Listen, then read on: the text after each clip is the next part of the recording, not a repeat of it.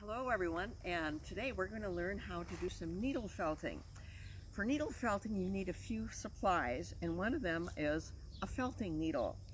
Felting needles, you can find them at Michael's or Hobby Lobby, or you can find them online.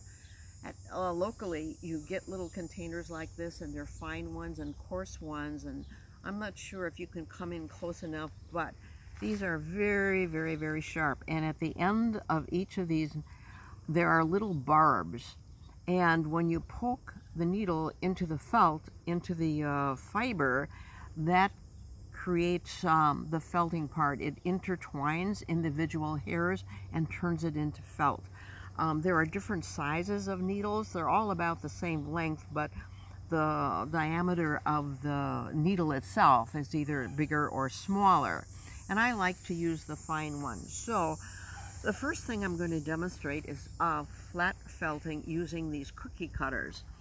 They're easiest to learn on, and you get a shape without having to worry what the shape is going to be like.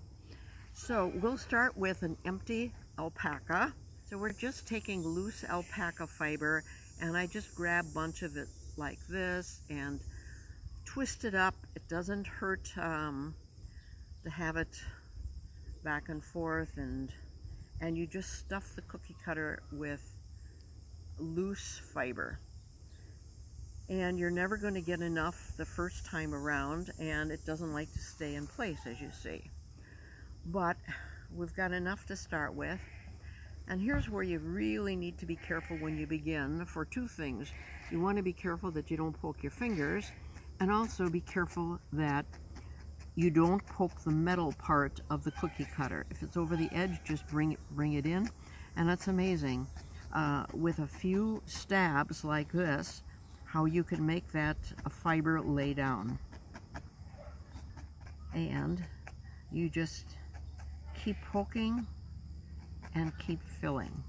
So this leg didn't have much at all, so we're going to take some more and stuff it. And when you see this part, you say, oh, that's going to go very fast, but actually to complete an alpaca it takes at least 45 minutes.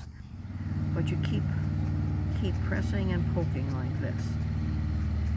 Oh, and I forgot to mention that the pad that I'm using is a piece of like foam, and you can buy those at a craft shop, and they cost maybe about $6. Or you could buy a foam like cushion. Okay, so we've got it pretty well down, but there's not nearly enough fiber in it. And the other thing you need to do when you're felting is, you see it felts down to this pad as well. So every now and again you have to pick it up and turn it over, stuff the little guy back in his cookie cutter, and add some more fiber to it. So this one is only about half as thick as we need it to be. So we'll grab some more, mess this up a little bit. Oh, and as I was saying before, these these pads.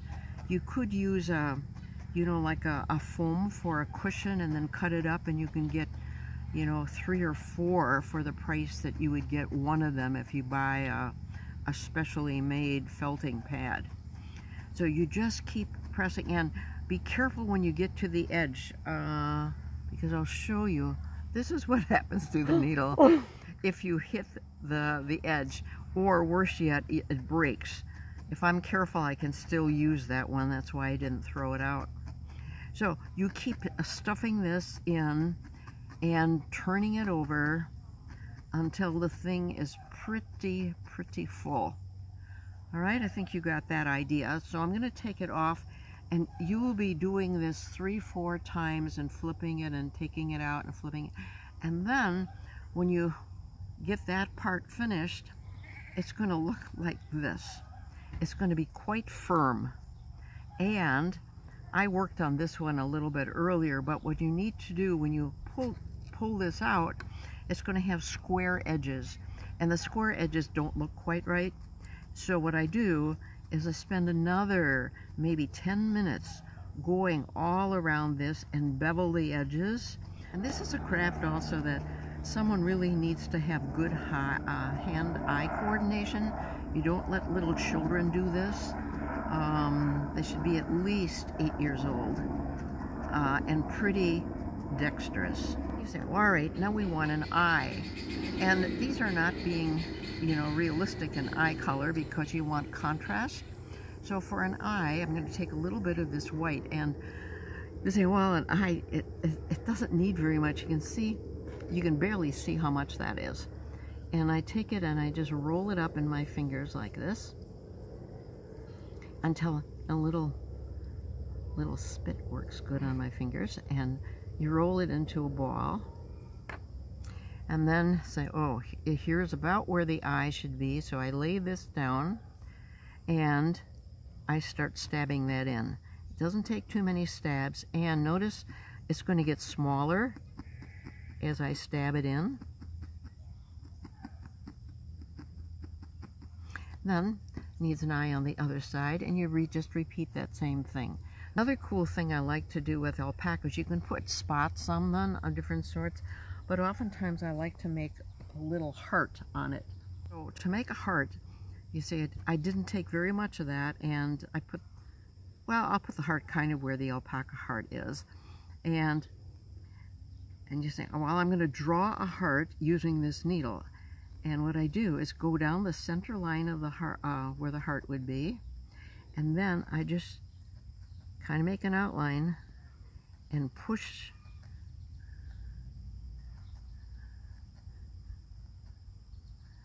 the fiber around.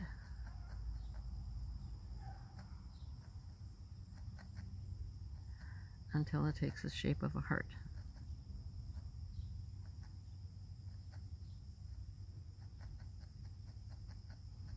And alpaca cutters come in different shapes, so you can have a big one and you can have a little one, and you can make these into ornaments, or you can make them into mobiles, and they'd be great gifts. The next thing I'm going to show you is how to make a three-dimensional thing, and one of the easiest ones to do is an owl. You get something that's called core wool. You can find it very easily online.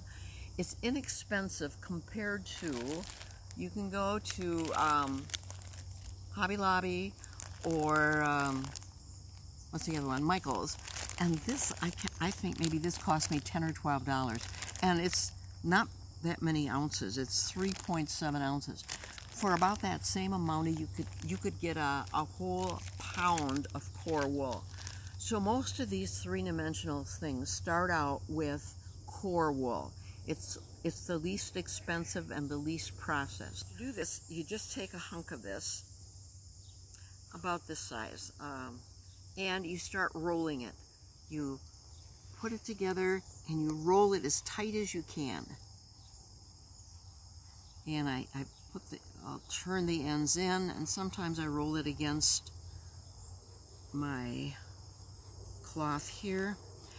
The tighter you roll it, the less poking you have to do with your needle. So that piece was started out pretty big, and now it's this small, and I'm holding the edges, and I'm just going to start poking in like this. This, I've decided, you see, this is a smaller end than that. It's a more cone shape, and this is going to be the bottom of the owl. And we want the owl to be able to stand up. And so I said it takes about 45 minutes to make an alpaca from start to finish, to get it really nice finished off. And it takes about the same amount of time to make one of these guys. Now, I'm going to concentrate on this bottom a lot, because if I'd set it up now, it would probably fall over.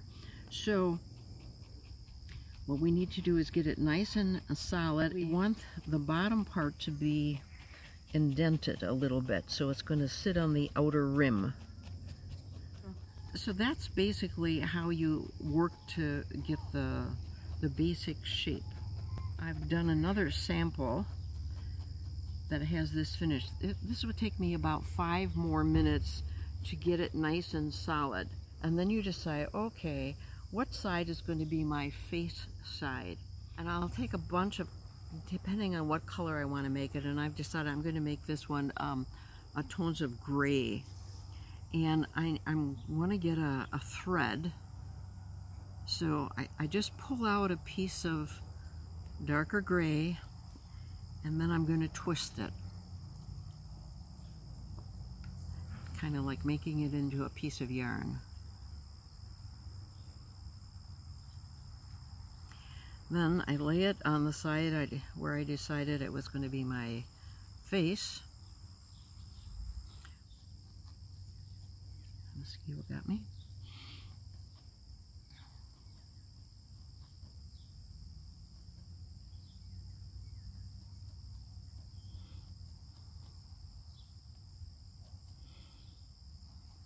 So that's pretty wide, and you can just keep pushing it back and forth with your needle until you get a nice defined line there. And you say, oh, it's way thicker right here. Well, to make it thinner, you just keep poking it in the same spot, and that's going to get to be a thin line. So that's going to be the face of the owl. All right, once you got the face done, and I've got it done on this one, I'm going to take some more of this and just spread it out, and we're going to make his whole back covered with this. It's not going to cover in one coat, but you keep doing the same thing. Keep poking, poking, poking, poking. Okay, we want this part solid right here. So at some point, oh, you think, oh, it's not going to turn out, but you know, keep poking away. And I haven't had anyone give up on an owl, because they're all different, they're all creative, and they all turn out. But then you keep poking, poking, poking, and the more you poke, the more solid your little creature becomes. Again, I'm going to use a black, and you need a little bit more than you did for the alpaca. I'm going to do the same thing, kind of make a ball. Try it. Yep, that'll be all right. And put that in place, and then just keep poking, poking, poking, poking.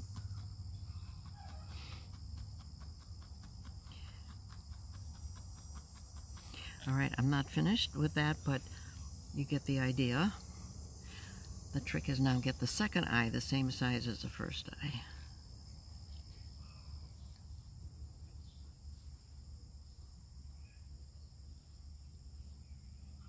It looks way bigger, but I'm going to make it fit.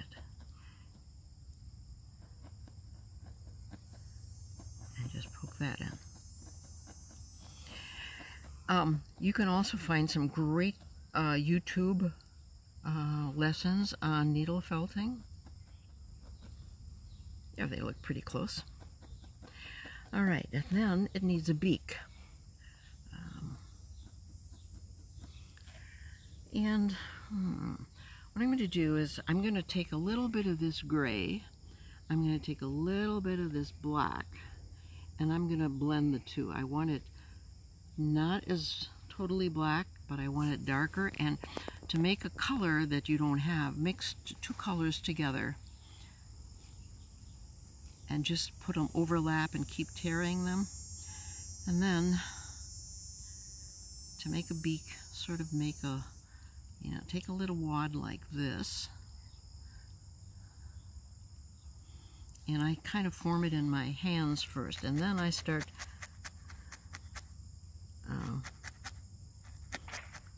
putting it on here.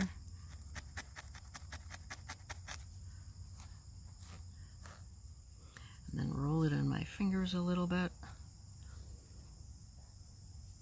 And feels like it might be a little bit big. But I'll put that right in the between his eyes.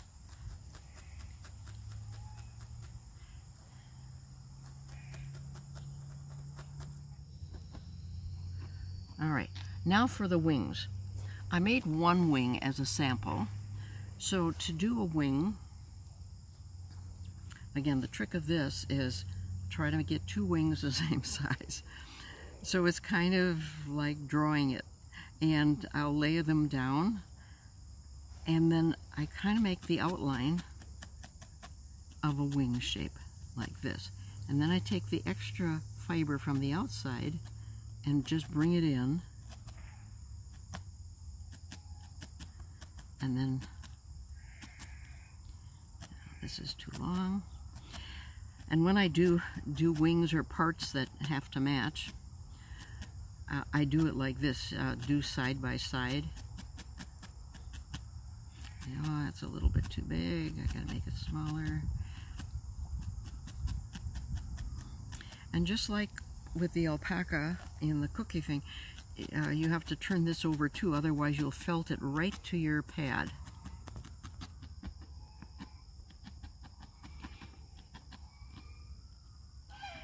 So this one needs a little more felting. I'm not going to finish it for you, but I'm going to show you how to attach. So these wings are going to be kind of like reversible. This one would fit on this side, or if I turn it this way, it fits on this side, so it doesn't matter. This is a little bit big yet.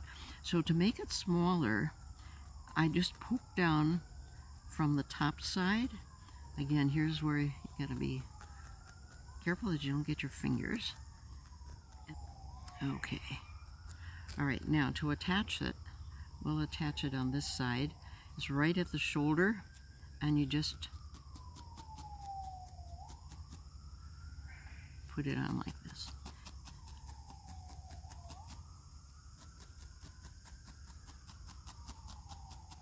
So it's like drawing with a needle, sculpting with a needle. So that wing is a nice contrast from its back. I would spend a little bit more time refining it along the edges, but there are a few more details.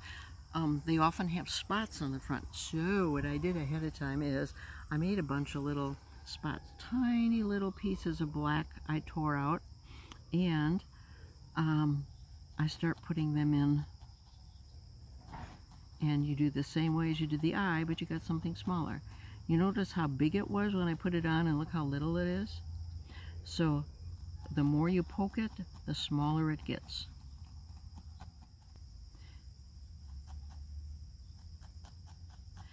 So when I do a beginning class on felting, it takes us about 3 hours to make this. Now, if you want to make feet on your little owl, just again, take a little bit of yellow, roll it into like an oval, and just roll it back and forth, and you make 3 of those. And I made a couple before, and what you do is kind of put them together that looks like toes, and then just punch them together. Take a little bit of extra yellow to make sure they all stay together.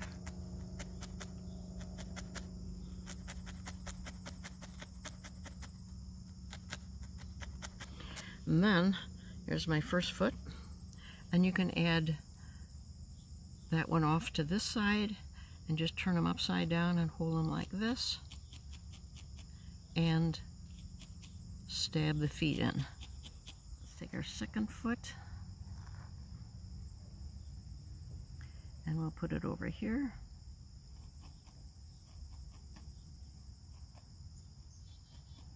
Alright, he needs a little bit refining yet, but there's the owl. If you're interested in learning how to do needle felting, just give the EJC a call and we can set up a class to do cookie cutter flat felting, or we can do 3-dimensional. Alright, have fun.